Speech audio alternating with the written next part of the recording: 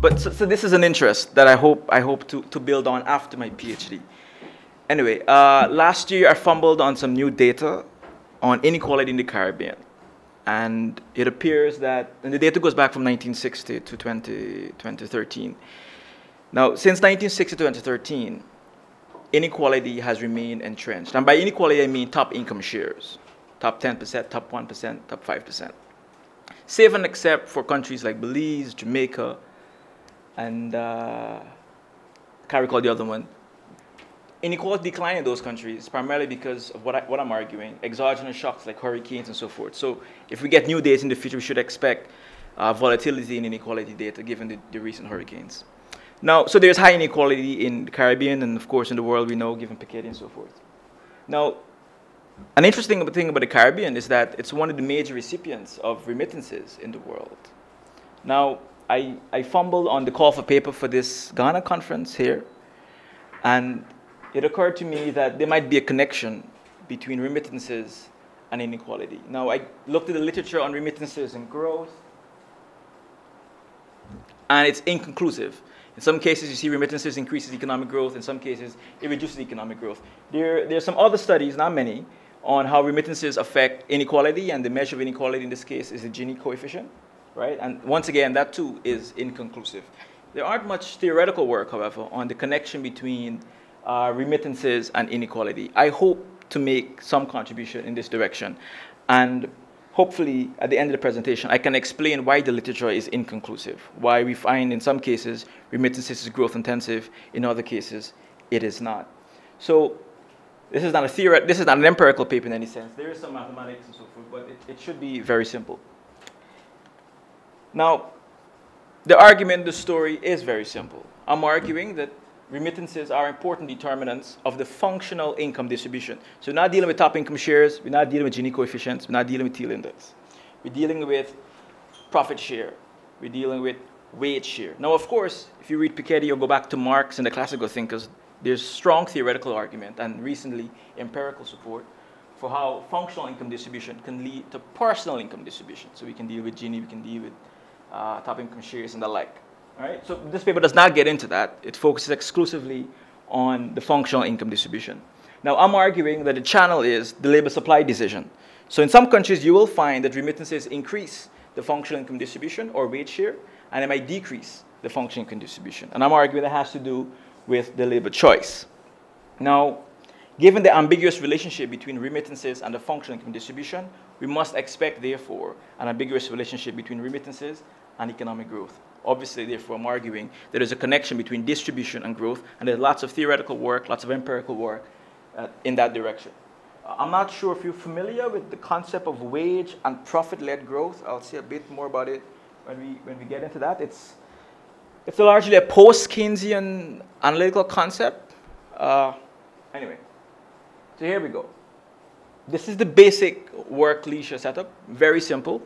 Labor has a choice. Work. And by work, I mean wage employment or leisure. Now, in the paper, I do extend the choice. So you have wage employment, self-employment, and leisure. But for this presentation, we're just going to focus on wage employment versus leisure. Now, what we have here is, this is leisure, which is the difference between the total time endowment and hours worked. And this is the basic utility function, income, and leisure hours. We have the basic budget constraint, and this is where the story is. So we have labor income being the sum of wage income from wage employment, and V, which is non-labor income. In this particular case, I'm interested in remittances as an important source of non-labor income. Yeah? And I basically want to understand how will this non-labor income remittances affect the labor choice decision, and I make a connection between that and the functional income distribution. And then finally, between that and growth. Now, this is the basic Lagrangian. Everything else is basic as what we're familiar with. Yeah? I have here, if leisure is a normal good, we have the labor force inversely related to non-labor income, where the reverse holds. Now, we have a simple production technology where the firm combines labor hours with intermediate inputs to produce output Q. Output Q can be exported or consumed domestically.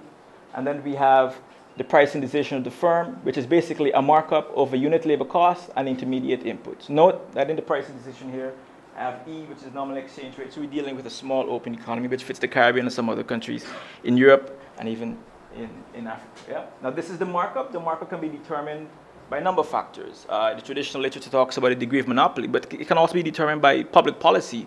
So the markup basically represents the strength of the bargaining power of employers, so to speak. And public policy, whether it's for unions or against unions, can certainly affect the bargaining power of employers, and that would be represented by the markup. Yeah? Now, I have the cost of intermediate inputs. This is the sum cost of domestic capital and imported capital. Now, I have here the firm's investment function. Now, this is important because later on I want to make a connection between distribution and growth. All right? So the firm's investment function is a basic post-Keynesian investment function. Forgive the term post-Keynesian. All this is saying is investment at the firm level is a function of level profitability or profit shares, capacity utilization or aggregate demand, and this is animal spirits in the traditional terminology, or business confidence, if you will. Now, the goods market equilibrium, I'm now going to focus on the role of government, though I will talk about the role of government. If we do include the role of government, the central findings do not change.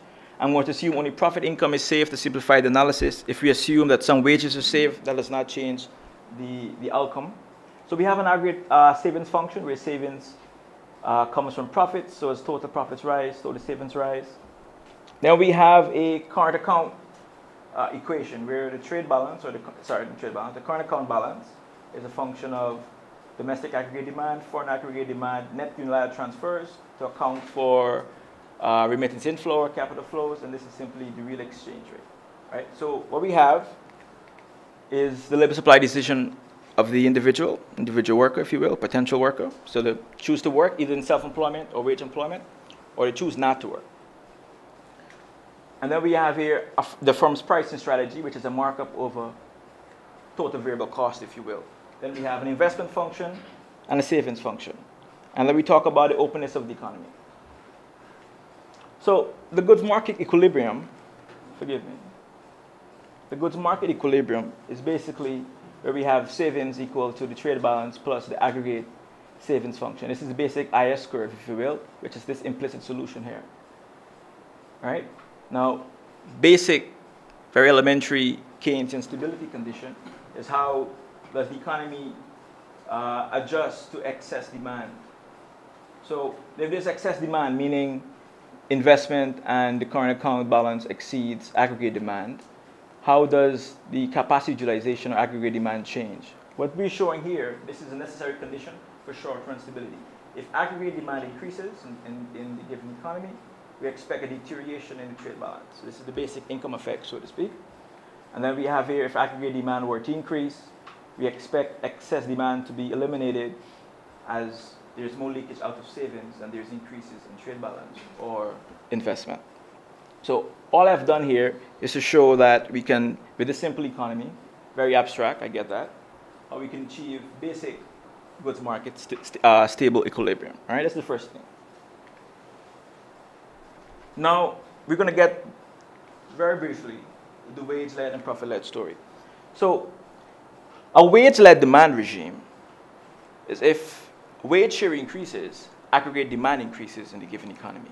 It could be, and the empirical literature is divided, you find some countries are wage-led or profit-led. And by profit-led, we mean if wage share increases, aggregate demand falls. That's basically what it is. Or you can have the same story for profit-led or wage-led growth, where if the wage share increases, growth expands, that's wage-led. If the wage share increases, growth declines, that's profit-led. All right? Now, I hope to show that these regimes are key to explain why the literature is inconclusive. All right? Now we get to the functional income distribution story and remittances. So, very simple, we have aggregate income being the sum of wages, where H is the sum of hours worked in the total economy, and this is aggregate profits.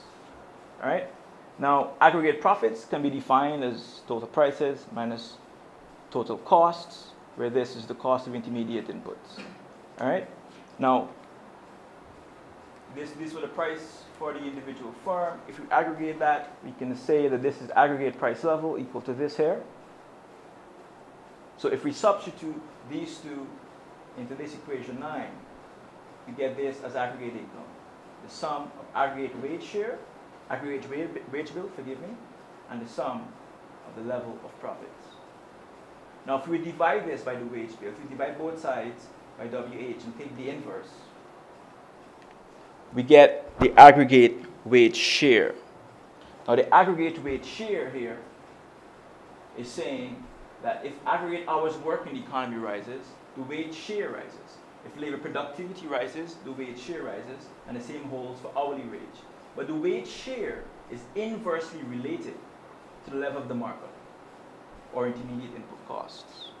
All right, so we can tell a story here about bargaining power between what this markup means. This markup, as I said, illustrates the bargaining power of the firm. So there's a bargaining story here. There's a class conflict story, if you will, over this wage share. But there's also one that talks about hours worked. Now we can rewrite this in terms of time endowment. So where T will be aggregate time endowment in the overall economy, total leisure hours available in the economy. And what we see here is that remittances must affect, therefore. So as long as remittances affect the leisure choice, it will affect the wage share. What does this mean then for countries that are major recipients of inequality? I can speak definitively for the Caribbean. Now, I'm from South America, Guyana, but we speak English. So culturally, we're Caribbean, and we have an economic arrangement with the Caribbean. Now, if you visit the Caribbean or Guyana, limers, is this term meaningful? A limer, a loiter? There are lots of loiters, lots of limers in the Caribbean space or in Guyana. Yeah? So in a sense, these guys are not necessarily unemployed. They're even unemployed. They're just chilling. I mean, it may be difficult to imagine for some of you. I understand that. But from the space where I'm from, this is normal. You know, how do you explain this reality? And I think remittances is a big part of this story. All right? Anyway, so I have three theorems. All I'm saying here is that remittances is an important determinant of the wage share. Now, if you have a flexible system and you have lots of remittance inflow, this will appreciate your exchange rate. And therefore, that will increase your wage share because this would fall. In a fixed exchange rate system, therefore, that remittances will affect wage share only through the labor supply channel. But this is the exchange rate channel is unlikely to be important. We know most countries have a managed float or fixed exchange rate system, so that remittances will be only important to the labor supply channel. Now, the basic story, if you pick up any work on the determinants of the wage share, they'll talk about class struggle, they'll talk about the degree of monopoly via the markups, they'll talk about aggregate prices, they'll talk about foreign exchange rate, etc. What I'm trying to say now, in addition to all these, is that remittances and through the labor supply decision, whether work or leisure, have an important role in determining the functional income distribution. Now, I haven't seen any theoretical piece that tries to connect remittances with inequality generally, much as remittances and the functional income distribution. Now, there is some empirical work in that, but even that is thin. Now, I want to connect this remittance story, this distribution story, to growth. Yeah? Now, for simplicity, let's keep this very simple. So we have the wage share here. So this is the last one we saw. We're just going to ignore all these intermediate inputs, etc., and the exchange rate movements. So the basic level, wage share is a positive function of hours worked, labor productivity, and inversely related to level economic activity and the markup. Why is inversely related to level economic activity? I did that in the paper, so we can discuss that perhaps in the Q&A. Now, if we were to log this with respect to time, we see that this is the rate of change here of the wage share. All right? Now, I specify the rate of change of hours worked as this here. So what we're seeing here, this V is non-labor income remittances, and this parameter here, I think it's gamma. Can you see that clearly? This parameter gamma represents the preference for leisure. In this case, leisure is an inferior good with this parameter. This parameter represents leisure as a normal good, so that if the preference for leisure exceeds the preference, if leisure is an inferior good, if this preference exceeds the preference for leisure as a normal good, then we can see increases in our work. Is that clear? I'll repeat that. So this represents the preference, meaning leisure in this case is an inferior good. That's what this parameter represents. This parameter says that leisure is a normal good. If this exceeds this, therefore hours work must expand. All right? Now, after some substitution, that's what this becomes. Now, we need to specify the rate of change of non-labor income, or in this case, remittances. So, I'm saying that the rate of change in remittances has to do with an altruism parameter, beta. So, as altruism expands for our family or friends abroad, we expect the rate of remittance inflow to expand. Now, this says that remittances will increase, remittance inflow will increase, if the target wage share exceeds the actual wage share. In other words, what labor bargained for, they did not get. So the expectations were not met, the target were not met, and in this case, we can assume that family will send more money abroad. All right? Now, the target wage share is 1 minus the target profit share. And this is how we define the target profit share. In this case, all this is saying is, as hours work increases or as employment increases, the bargaining power of the firm declines. That's all this says. Now, through some substitution, we get this as the final equation. So now we have two differential equations. I'm calling this here the wage share curve. All right? Any point along this curve, the rate of change of wage share is equal to 0. This I call the remittances curve. Any point, these terms might be changed later in the paper. Yeah? This remittance curve here, any point along this curve, the rate of change remittances is equal to 0. Right? So where they intersect, we have that dynamic equilibrium. Now, the wage share curve can either be upward sloping or downward sloping. It will be downward sloping if this exceeds this, and in that case, leisure is an inferior good. If it's upward sloping, it means leisure is a normal good. The remittance curve is always downward sloping. And then it looks something like this. So, in this case, leisure is an inferior good. In this case, leisure is a normal good. This is a basic IS curve, which we specified earlier for wage-led economy. All right? So, simple exercise. Let's assume the altruism parameter expands, all right, or increases, so that there's increase in remittance inflows. So let's say, in this case, leisure is an inferior good, so that remittances expands. Given that leisure is an inferior good, hours work will increase, either hours work in wage employment or time spent in self-employment. In that case, with an increase in remittances, wage share rises.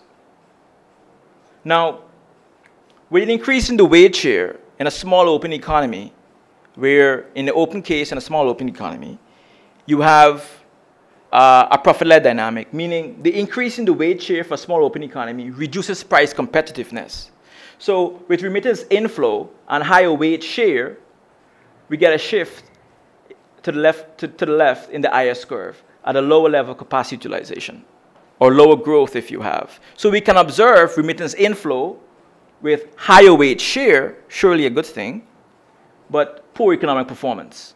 And this is the outcome of the preferences of workers in this given economy, where the preference for work is over leisure.